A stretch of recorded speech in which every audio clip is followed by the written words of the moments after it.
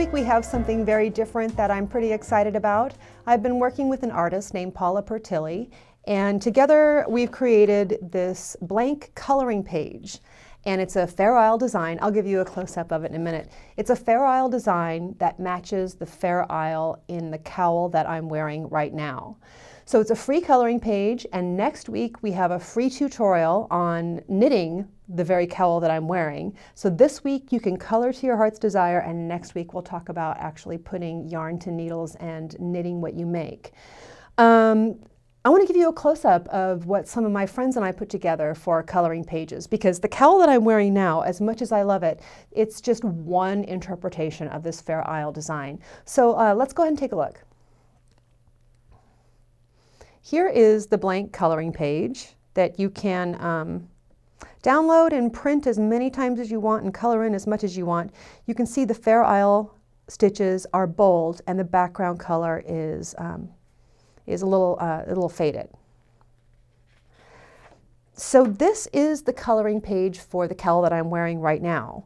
The background color in the actual cowl is ivory. This is a little more pink, but this is the one I'm wearing now. So this was my idea.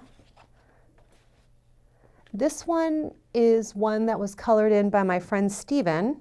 And he used gray, gray, and gray, just like we expected him to. Steven is 7 Lefts on Instagram. And when I asked him, what do you want the background color to be? He said, lady's choice.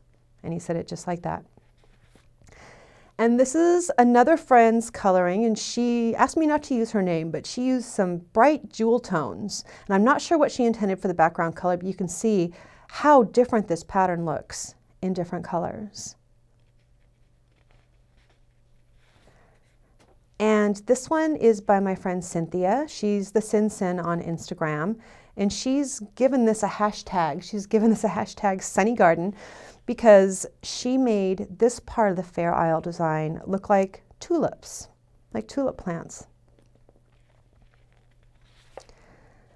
And this is another one that I designed, and I wanted to do this one to try something really different. Instead of just leaving one background color, I actually put stripes in it to see how that would look, and it does look really cool. I'm really happy with it.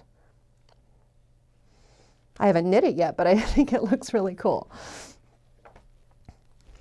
Now you can copy, you can print this out as many times as you want and color as much as you want, but I want to give you some guidelines if you're looking at coloring this with the intent of knitting it eventually. Now if you're going to use leftover yarns that you have, worsted weight leftover yarns, you can use 8 million colors, do whatever you want. But if you're actually looking to buy yarn for this and do something like I've done here, I'm going to say you want to use between 2 and 6 colors. You have to use at least 2 colors, you know, a background color and then the contrasting color, and up to 6. Any more than that, it's a lot to keep track of when you're trying to knit the pattern. This is a 5-color design, and I will have photos on my website of the coloring pages, and you can, well, actually, I'll tell you more about that in a minute. So between 2 and 6 colors, and you want to use a wool or a wool blend.